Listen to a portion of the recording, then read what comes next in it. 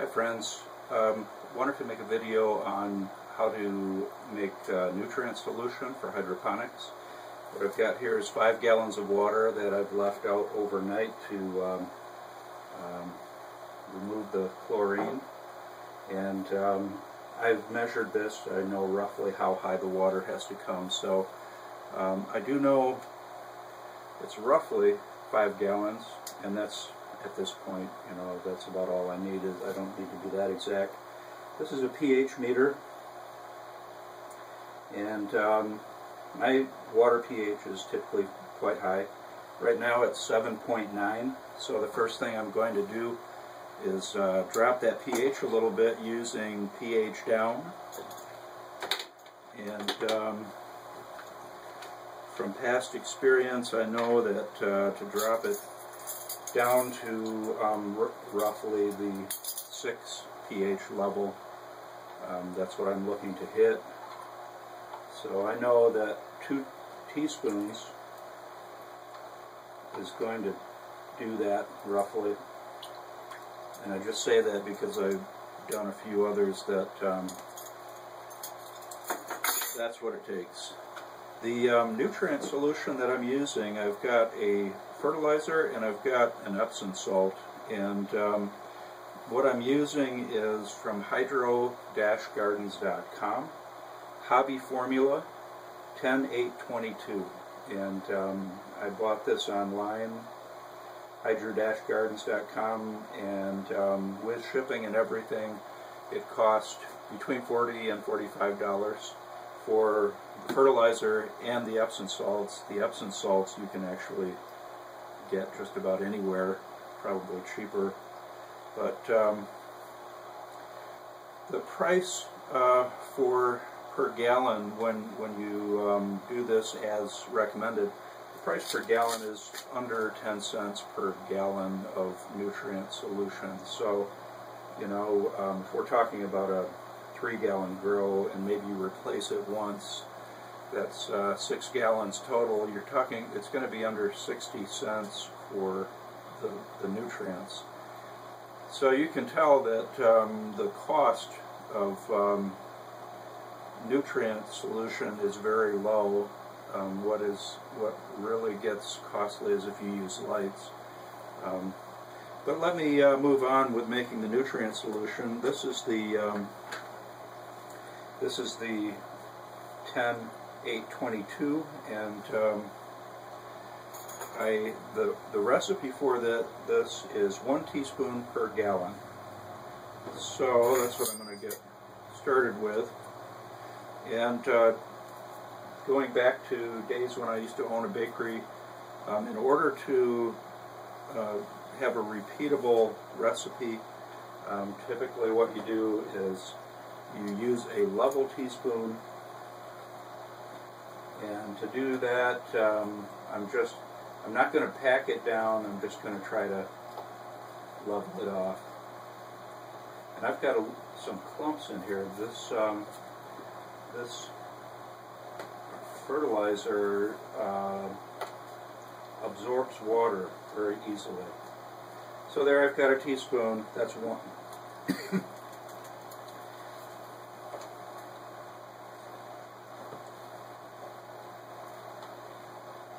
2,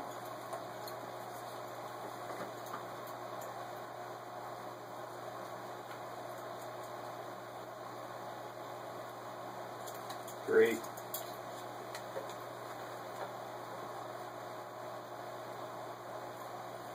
4,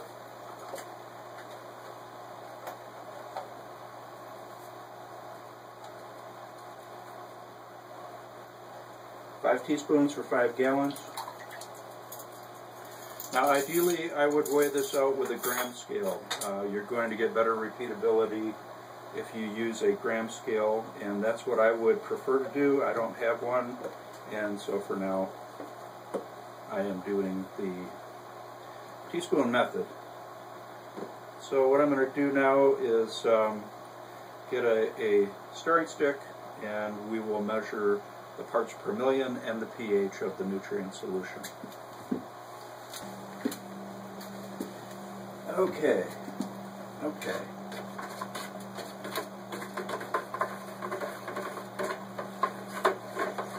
thing that I noticed with this fertilizer, not all of it dissolves. You do have some grit on the bottom, and that may be because it's old or because it absorbed moisture. It does tend to get kind of rocky if you let it in humidity. That's why I try to keep it in airtight or roughly airtight. So I'm going to look at pH here. Use 2 tablespoons of pH down, and we're at 6.1. That's a good number. I'm going to look at parts per million, and I followed the recipe, and so I'm expecting about 1,000 parts per million.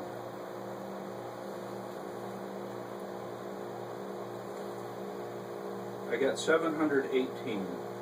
So 700, actually a rule of thumb, 800 is good for lettuce, 1,000 is good for something like peppers, and 1,200 is good for tomatoes.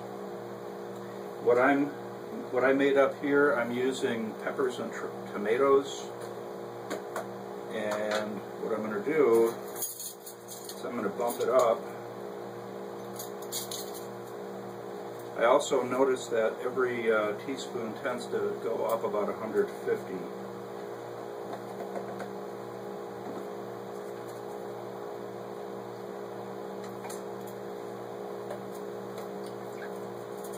So we'll see what that does.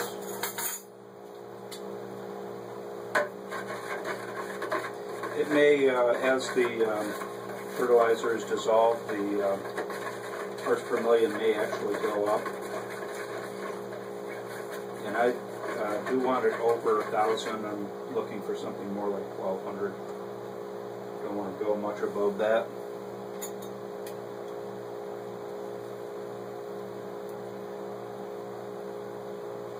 So I'm at 958 right now, so that's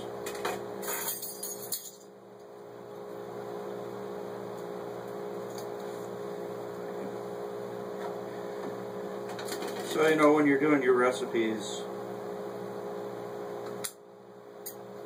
the parts per million is really the final judge of whether you mixed it correctly. So if you don't have a parts per million meter or a pH meter, take a look on Google Shopping and just type in pH meter or ppm meter.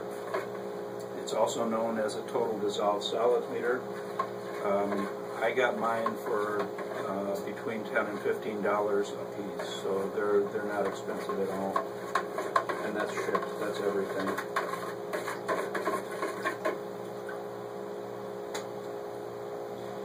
So let's see where we are now.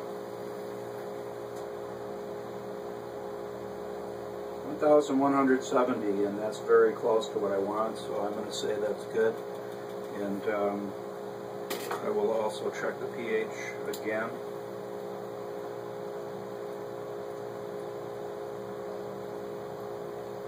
And I'm at 6.0. Okay, now I'm going to add the Epsom salt. Epsom salt, the dose is 1/4 teaspoon per gallon, so that means 1 teaspoon and 1/4 teaspoon. So what I am going to do is first I'll give it a full teaspoon.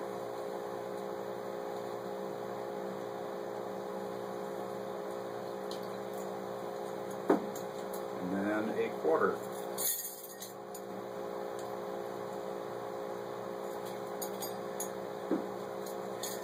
And that's it for Epsom salt. Give it a stir.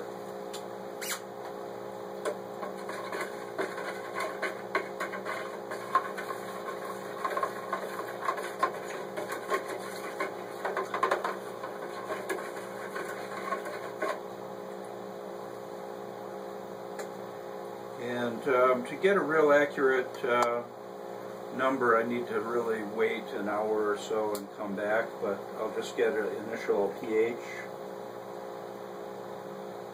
pH is 6.0. And total dissolved solids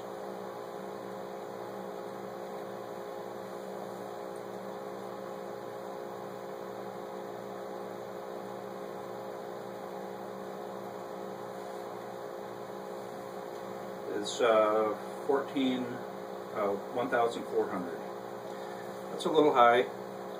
I think the tomatoes would enjoy that, so I think I am going to go ahead with that. I may add a little bit of water to the pepper to reduce that amount a little bit, but I know I'm in the ballpark, and actually to get an accurate reading I do need to wait until an hour or so, and I'll probably check it the next day as well. And this hobby formula from hydrogardens.com, it only needs magnesium sulfate, which is Epsom salt, or MgSO4, as an addition. They have a lot of other different types of fertilizers, and they don't include calcium nitrate in most of them, and I suspect it's because calcium nitrate may be responsible for this clumping up. So I actually would recommend starting out with the hobby formula, just because it's easy, and starting out is easier the better, at least for me. The price on this for a 5-pound box, $21.95. MgSO4 5-pound box, $7.95. So with shipping, you're looking $40 to $45 for both of those. And the recipe is 1 pound per 100 gallons. So that means with 5 pounds, you can create 500 gallons of nutrient solution, and 500 gallons will get you a lot of plants. I would estimate, it depends what kind of plant you're doing, but, roughly 100 plants, 5 gallons per plant, 100 plants. So, and each of those 5 gallons is going to, 5-gallon batches is going to cost you 50 cents. So, for me, the nice thing about hydro is I don't have to water it all the time. Hopefully it's set it and forget it. And the interesting thing is what you learn real quickly when it's so easy to create the growing solution for the plants.